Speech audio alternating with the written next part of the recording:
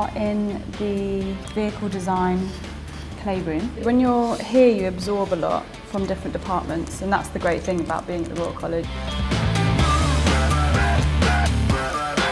This is the first stage of making all of my pieces. So this is about just getting it absolutely as smooth as possible, so that when you cast it in the plaster and then subsequently in the resin, you get a better kind of understanding in terms of shape. We're nearing the end here, so it has to be very quick. The heels clear perspex. That was the thinking behind that, was so that it would sort of disappear as you look through the shoe. But I've actually been collaborating with another student here, Lily Camper, in mixed media, because she'd been working on dip dyeing perspex as part of her final collection, and we've been collaborating to kind of use some of her ideas in the heels that I had been using before and create sort of really interesting faded effects in certain parts of the heel, and sort of add to it. It was a real connection with some of the leather techniques I was using that had a lot of movement or texture in them, and the dip dyeing sort of really lends itself to that.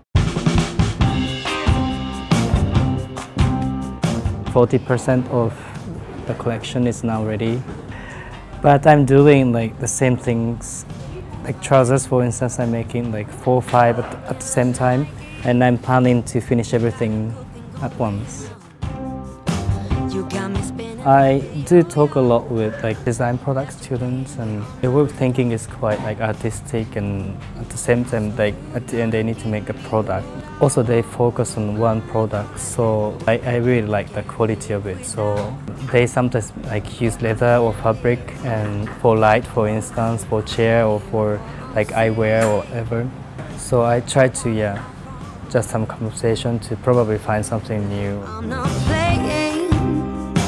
I think like I always really enjoy the making stage, because it's where 2D becomes 3D. Especially with my knits, quite spontaneous. I never really know what it's going to look like when I actually make it.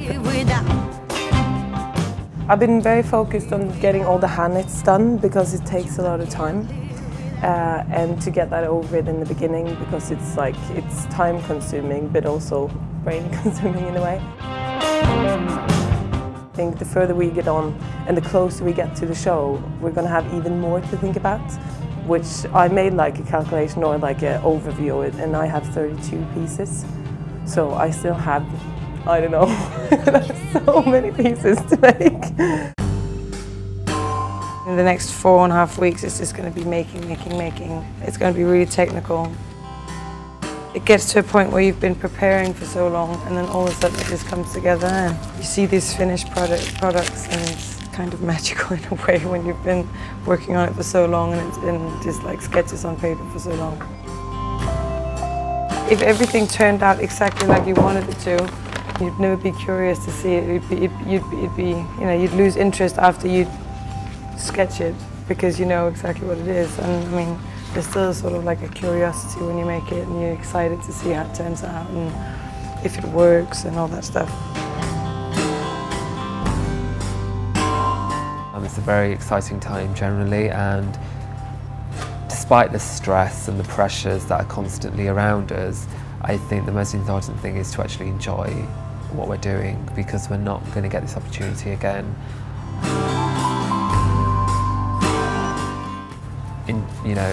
Deal with the stress, deal with the pressure, but enjoy what you're doing as well, because it's your baby, it's your creation.